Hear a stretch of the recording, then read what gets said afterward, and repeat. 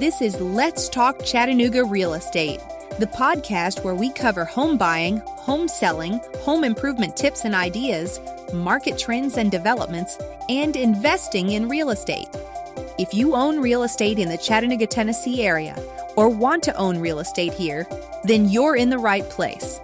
Let's Talk Chattanooga Real Estate is hosted by Blake Watson, a real estate agent and investor in Tennessee and Georgia.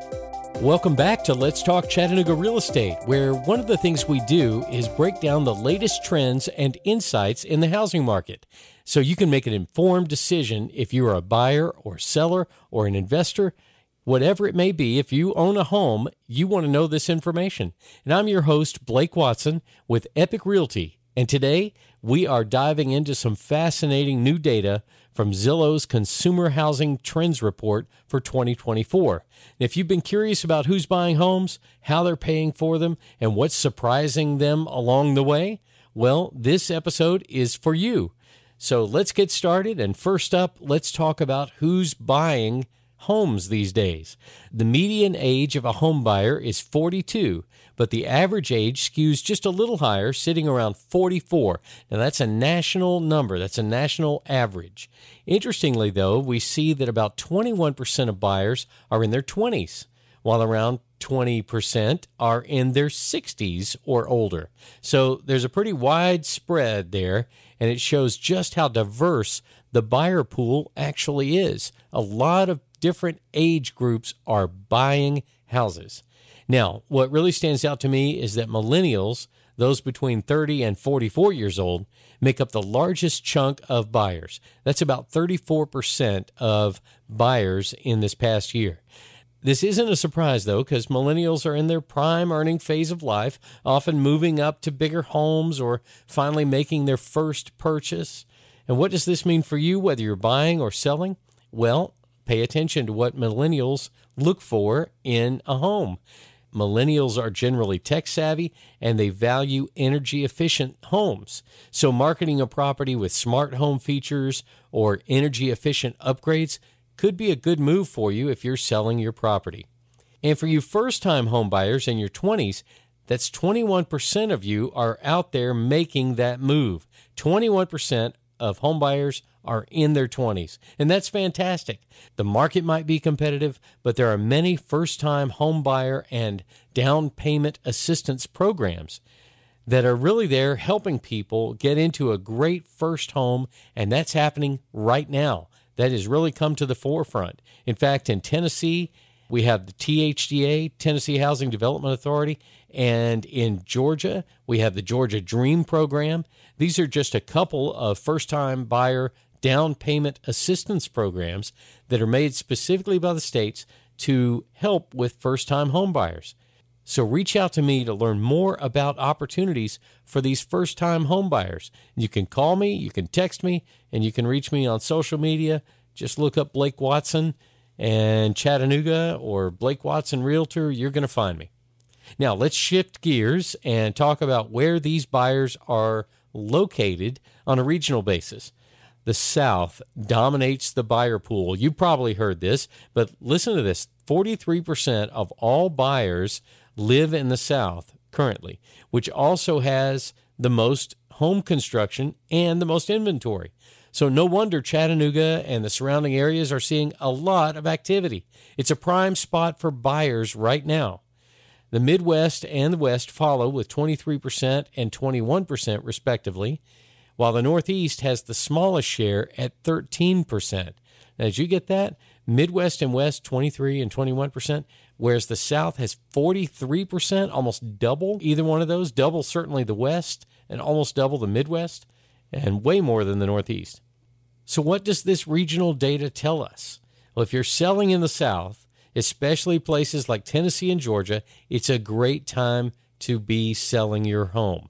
Inventory is higher than it's been in several years, but so is demand, which means competitive prices and more buyers looking to get into a home. Plus, you know Chattanooga is a growing hub for remote workers, thanks to us being the gig city, and families too. I hear it all the time from prospective buyers. They'll tell me this is a great place to raise kids. And that brings me to our next segment, because we'll see that sometimes kids can have paws. Here's a fun fact for you. When it comes to household composition, pets are more common than children. That's right, 76% of buyer households report having at least one pet, with dogs being the most popular at 64%, and only 43% of buyer households have children. So 3/4 of them have pets, and less than half have children. So when you're thinking about how to make your home more appealing to buyers, well, maybe you want to prioritize that fenced-in yard or that pet-friendly space that you have available. Make sure to highlight these pet-friendly features in your listing if you're selling your house. Now let's talk money, specifically how buyers are coming up with down payments. According to the report, a whopping 75% of mortgage buyers are saving up their down payment over time, which is the highest share in years. This is really good that we're saving our money for down payments. The second most common source, well, selling a previous home. That makes sense, of course. 43% of buyers are using funds from selling a previous home. And what about gifts or loans from family? Well, about 30% of buyers are tapping into that option too. Not always a gift, sometimes it's a loan, but either way, about 30% of buyers are utilizing funds coming from their family. For first-time buyers, saving for a down payment can certainly be difficult, but it's encouraging to see so many doing it. And I've seen it a lot this year. First-time home buyers coming in with thousands, sometimes tens of thousands of dollars that they've saved over several years.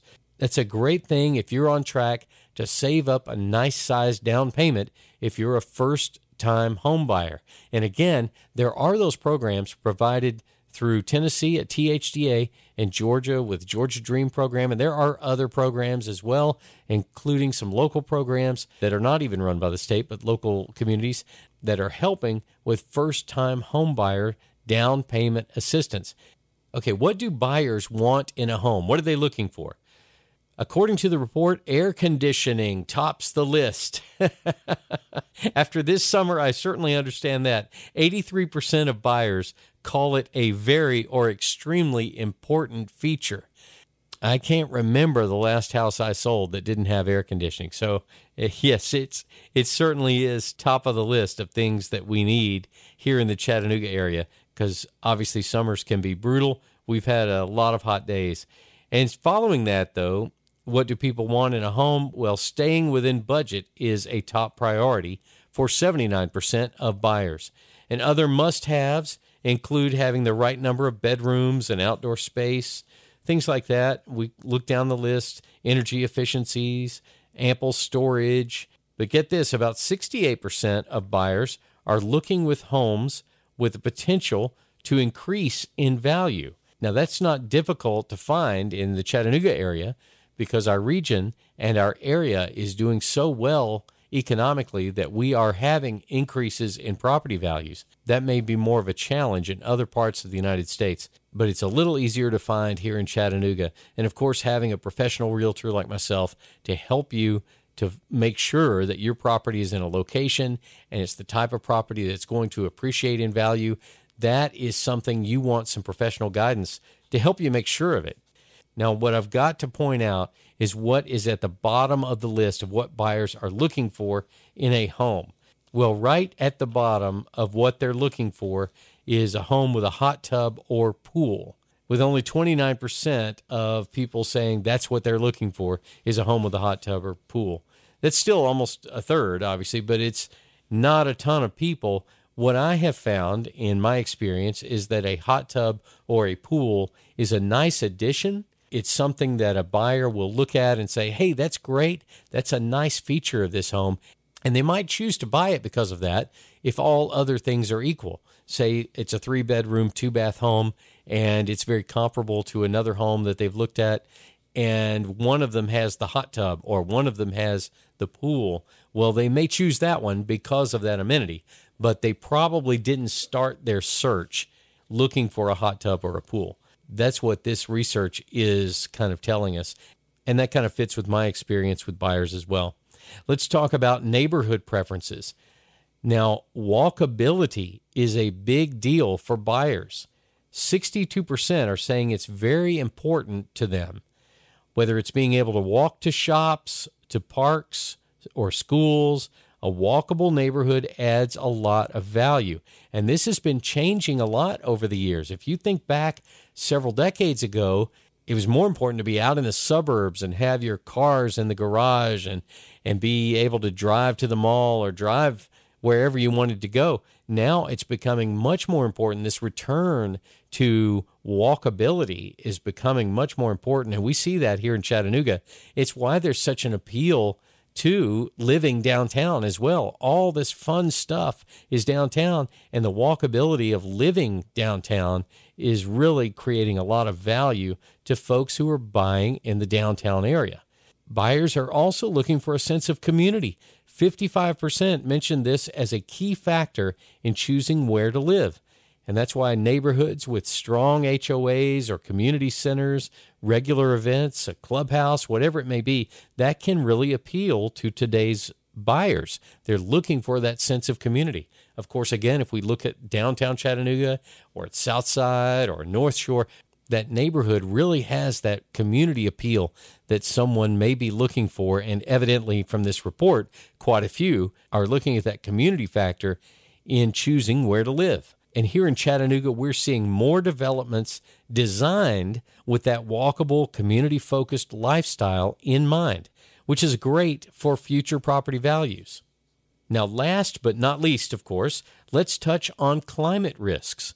The Zillow report did ask buyers this question, and it's interesting because about 73% of buyers said that climate risks like floods, wildfires, and extreme temperatures influenced where they shop for a home.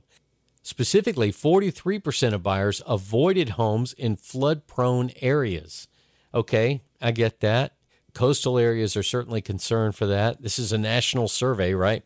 But in Chattanooga, that same concern is very important. We have a number of flood zones throughout the region. Thankfully, we are blessed with plenty of water in this area, so we don't have to worry about having enough water to drink or wash our car or take a shower, those sorts of things.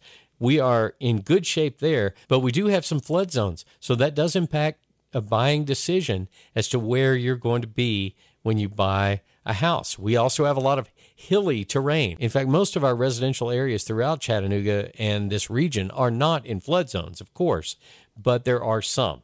And we have to tip our hat to TVA for helping protect our entire city from flooding. If you know the history of Chattanooga and the TVA dam system and even the Chickamauga Dam, well, you know that we are well protected in the Chattanooga area from flooding that used to be commonplace in the downtown portion of our city.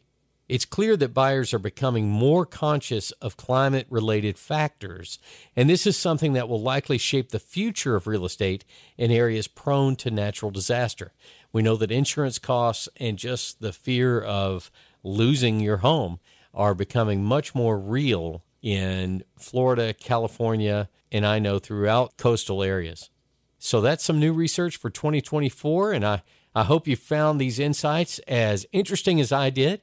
And whether you're thinking about buying or selling, this kind of data can really help guide your decisions. As always, if you have any questions or need personalized advice, feel free to reach out to me. I'm ready to help, and I am a trained professional to be able to help you to use this data for your benefit. I'm Blake Watson, agent with Epic Realty. My mobile phone is 423-315-1815, and my brokerage office phone is 888-893-3537. Find me on Facebook and LinkedIn as Blake Watson and on Instagram as Rock and Roll Blake. My website is athomechattanooga.com. And if this podcast has been helpful to you, well, please share it with a friend, and please follow this podcast so you won't miss any episodes. And until next time, I wish you all the best in your real estate journey.